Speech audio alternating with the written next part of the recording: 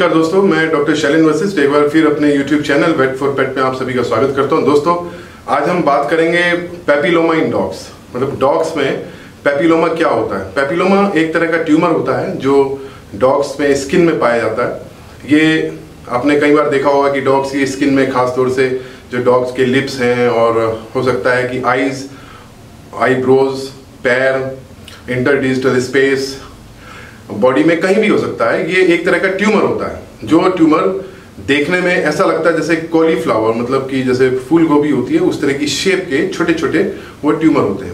Humans में यही tumour जो है पैपिलोमा वो स्मूथ पाए जाते हैं और डॉग्स के अंदर ये जो पैपिलोमा होता है इनकी जो सरफेस होती है वो रफ होती है। अब सबसे पहले मैं आपको ये बता दूं कि पैपिलोमा एक्चुअली होता कैसे। पैपिलोमा एक्चुअली एक वायरल डिजीज है जो डॉग्स में जब कभी इम्यूनिटी बॉडी की कम हो जाती है तो उस कंडीशन में पैपिलोमा हो सकता है। इस पैपिलोमा वायरस की वजह से दूसरे डॉग को भी इन्फेक्शन हो सकता है।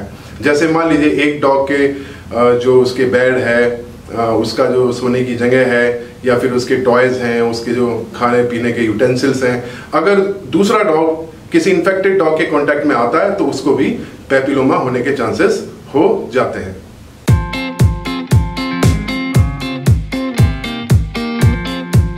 कैनाइन पैपिलोमा वायरस 1, ऐसे बहुत सारे स्ट्रेन इस कैनाइन पैपिलोमेटोसिस के वो हो सकते हैं। एक बार अगर किसी स्ट्रेन से किसी डॉग को इन्फेक्शन होता है और वो उससे रिकवर कर जाता है तो इसका मतलब ये नहीं है कि उसको दूसरा स्ट्रेन इन्फेक्ट नहीं कर सकता।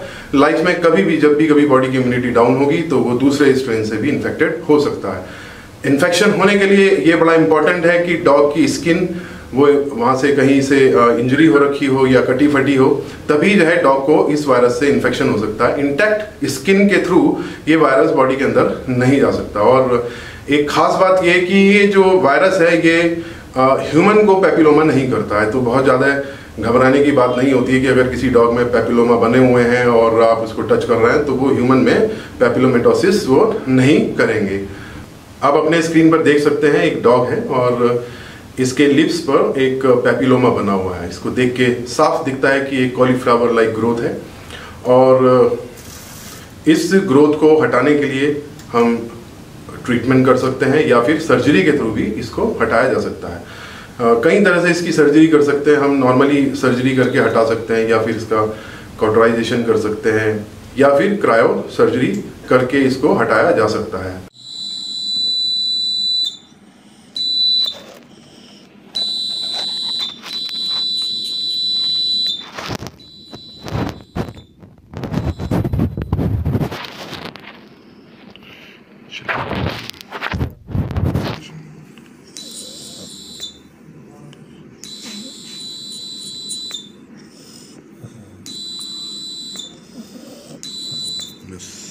एक बार किसी डॉग में अगर पैपिलोमा वायरस का इन्फेक्शन हो जाता है तो पूरी तरह से ट्यूमर को बनने में कम से कम 1 से 2 महीने लग जाते हैं। मतलब कि जो इसका इंक्यूबेशन पीरियड है वो लगभग जो है 1 से 2 महीने का होता है और धीरे धीरे ये जो पैपिलोमा है वो पहले छोटे साइज का होता है और धीरे धीरे फिर बड़ा बनता चला जाता है। कई बार इसकी जो लोकेशन है उस पर डिपेंड करता है कि एनिमल को दिक्कत होगी या नहीं होगी।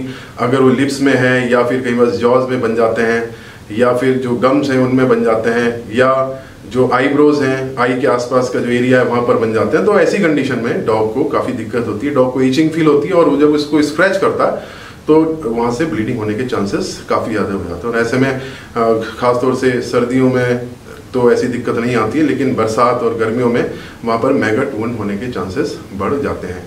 तो ये एक कॉमन फीचर देखी गई है कि अगर पैपिलोमा को कोई डॉग ईचिंग होती है तो उसको इरोड करता है तो वहाँ पे ब्लीडिंग होती है और फ्लाइज आके अपना वहाँ पे एग देती हैं और उसके बाद मैगट वुंड डेवलप हो जाता है। तो एक नई समस्या वहाँ पर क्रिएट हो जाती है। तो इन चीज़ों को रिकवर करना डॉग्स के लिए वो ज़रूरी है। इसके लिए बहुत सारे तरीके हैं। हम अगली वीडियो में इस पर बात करेंगे कि किस तरीके से हम पैपिलोमेटोसिस को ट्रीट कर सकते हैं।